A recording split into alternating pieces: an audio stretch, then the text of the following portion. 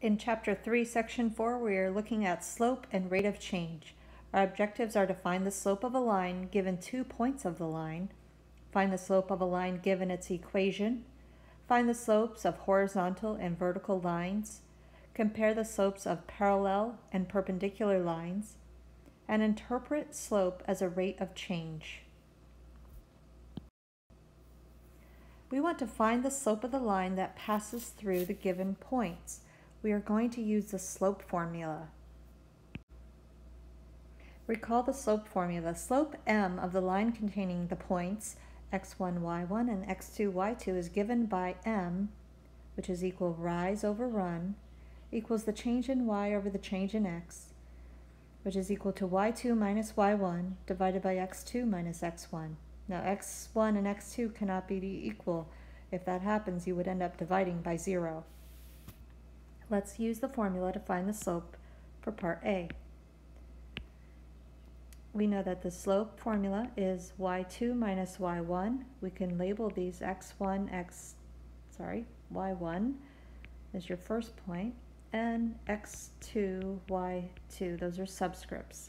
So the slope is y2, 7, minus y1, 5, divided by x sub 2, which is 1, minus x sub 1, which is 6. When you simplify the numerator, you get 2, and the denominator, you get negative 5. Now it's standard to write our slope as a fraction, negative 2 over 5, with a negative either out in front or with the numerator. Now this formula can be reversed, but as long as you reverse both the x1, y1, x2, y2. And let's see what happens when we do that. We could have also used this as your x sub 2 and y sub 2, and this is your x sub 1 and y sub 1. And we'll see when it simplifies, we end up with the same value. So if we do that, we get y sub 2, which is 5, minus y sub 1, 7, divided by x sub 2, which is 6, minus x sub 1, 1. And when we simplify this, we get negative 2 over 5. You can see that we get the same slope. So the order doesn't matter as long as you're consistent, that the first point and the second point. Now in part B, we're given the graph, so we've got to identify the points. So let's look at the locations of those and write the coordinates.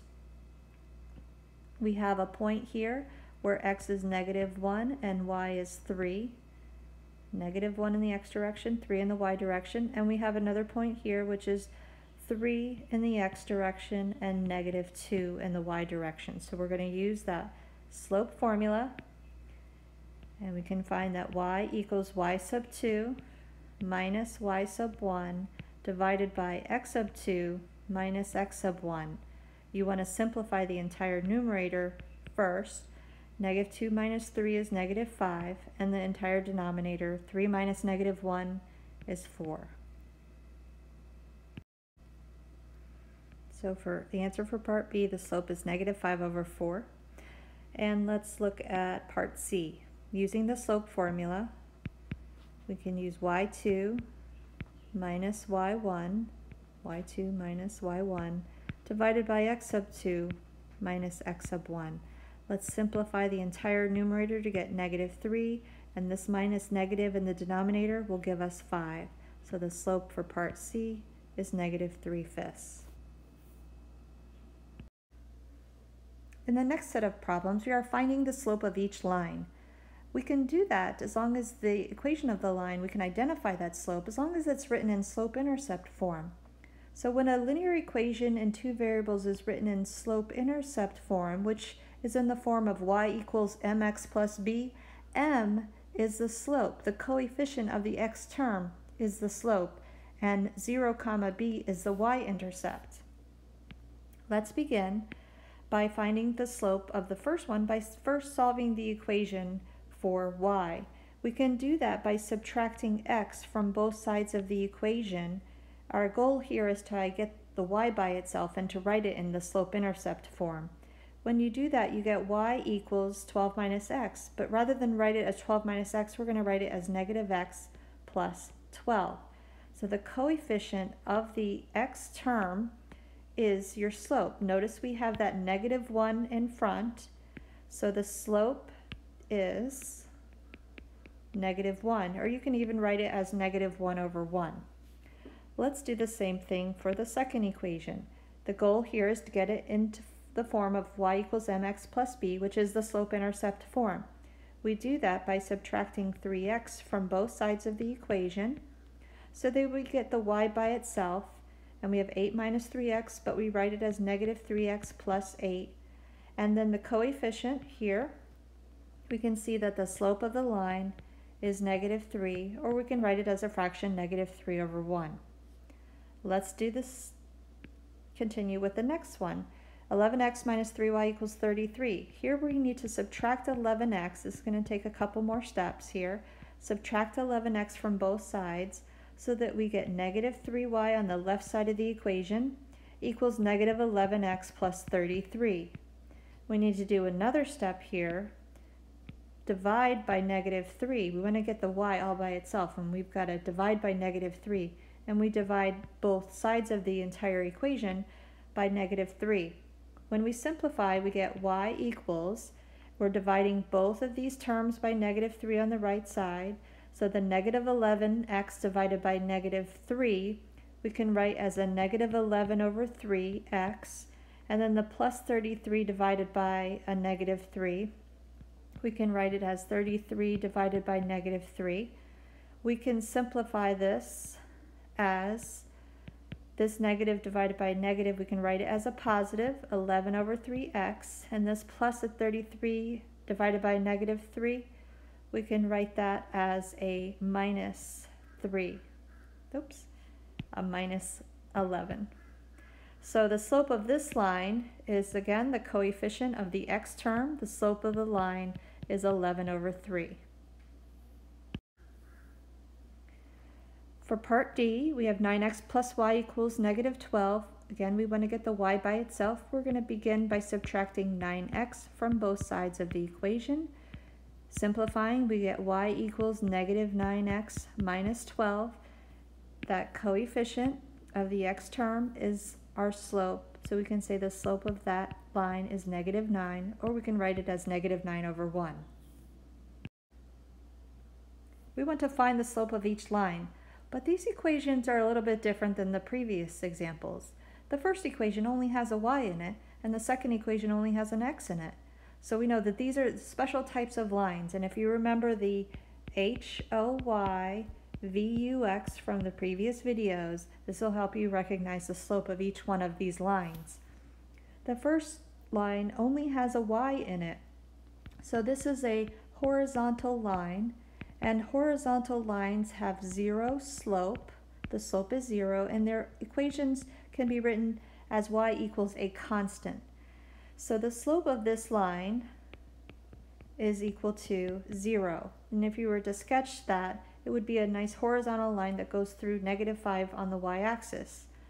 If you wanted to write it in terms of y equals mx plus b, you could subtract 5 from both sides of this equation to get y equals -5, or you could even write it as y equals 0x minus 5. So again, the coefficient of the x term is your slope when it's in the form of slope-intercept y equals mx plus b.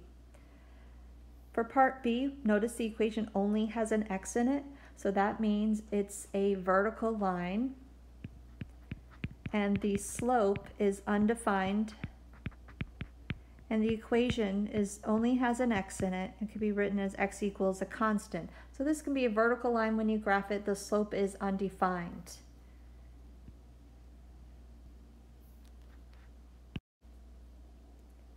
We want to determine whether each pair of lines is parallel, perpendicular, or neither. To do that, let's write each of these equations in slope-intercept form so we can identify the slope of the first and the second line and compare. If the lines are parallel, then they will have equal slopes. If the lines are perpendicular, then the slopes will be the opposite reciprocal. If the slopes are different and they're not opposite reciprocals, then those lines are neither parallel or perpendicular. Let's write the first equation and solve for y. We have 3x equals 2y plus 3. I'm going to subtract 3 from both sides and just kind of flip the whole thing around and write it as 2y equals 3x minus 3. And then I'm going to divide by 2 on both sides to get y equals 3 over 2x minus 3 over 2. So the slope of this line is 3 over 2. Let's write the second equation, solving that for y, to get, again, we're starting out with 2x plus 3y equals 2. We're going to subtract 2x from both sides, and we get 3y equals negative 2x plus 2. Divide by 3 on both sides, and rewrite the second equation as y equals negative 2/3 x plus 2/3. Now we look at the slope of the second line. We see the slope of the first line, we can say the first line has a slope of 3 over 2. The second line has a slope of negative 2 over 3. These are opposite reciprocals, so these lines are perpendicular.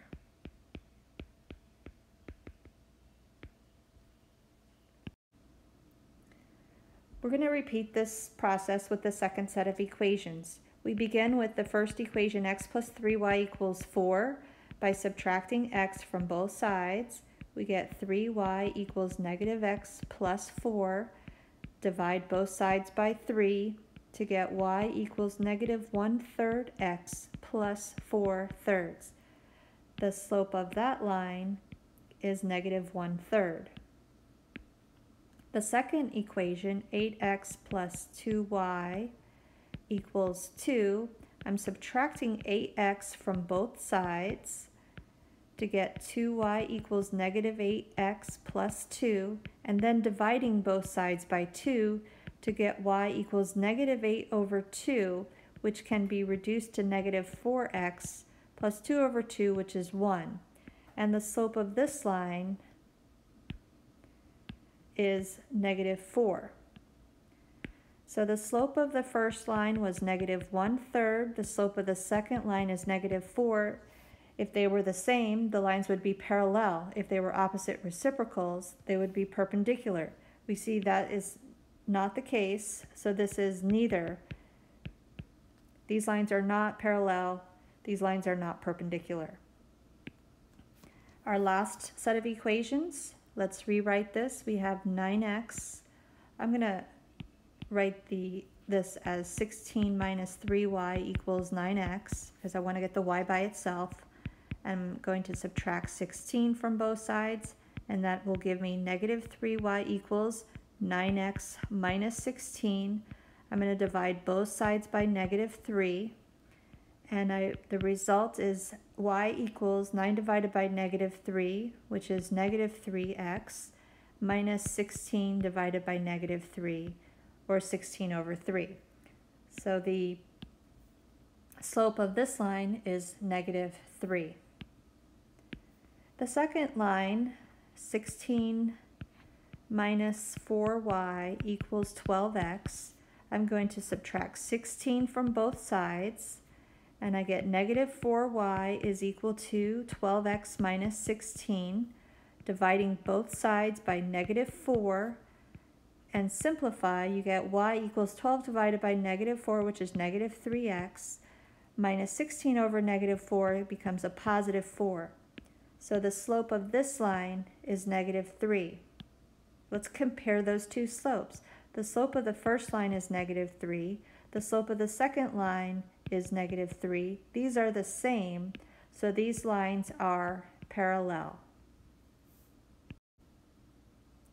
Find the slope of a line that is parallel and perpendicular to the line passing through each pair of points.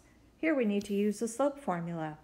The slope formula is y2 minus y1 equals divided by x2 minus x1.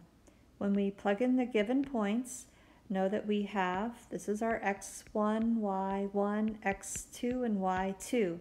By plugging those in, we get y2 is negative 1 minus y1 of negative 5 divided by x2, which is negative 1, minus x sub 1, which is negative 5. We can simplify these. The minus the negative becomes a positive, so we get a 4 in the numerator and a 4 in the denominator. So the slope of this line that connects those 2 points, that goes through those 2 points, is equal to 4 over 4, or 1. So if we were trying to find a slope of a line that's parallel to that line, that slope would also be 1. The slope of the line that would be perpendicular would have to be the opposite reciprocal. Now m can be written as 1 over 1. So the reciprocal of 1 over 1 is also 1, but it's the opposite. So if this line had a positive slope, the perpendicular line would have to have a negative slope.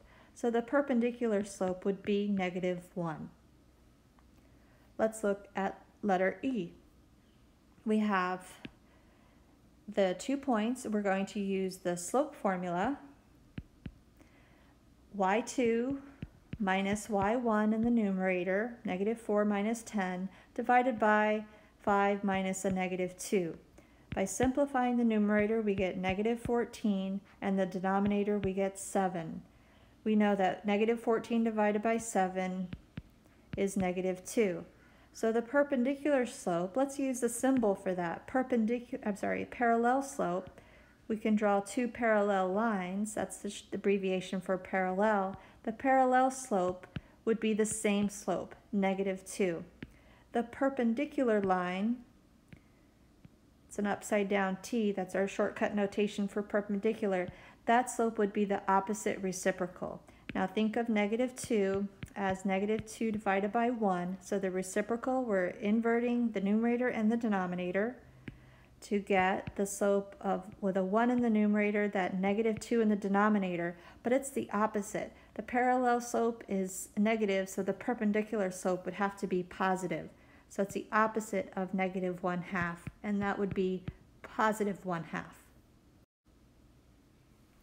An inclined ramp leading to a warehouse is to rise 16 inches for each horizontal distance of 17 feet. Write this slope as a grade. Grade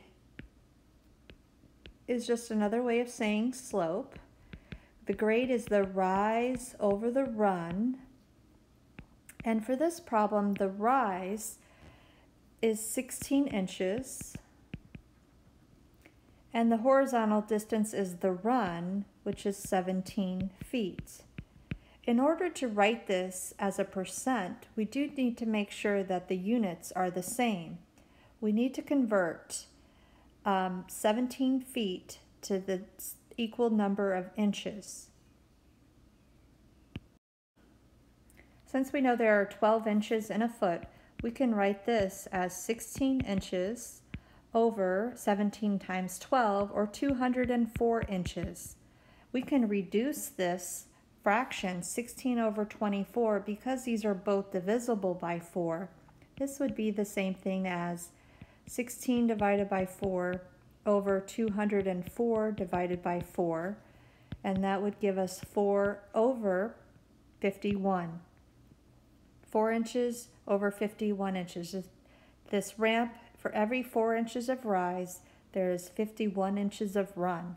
And you can also express that as a percent. Take 4 divided by 51 and convert that decimal to a fraction, and you can write this as 7.8%.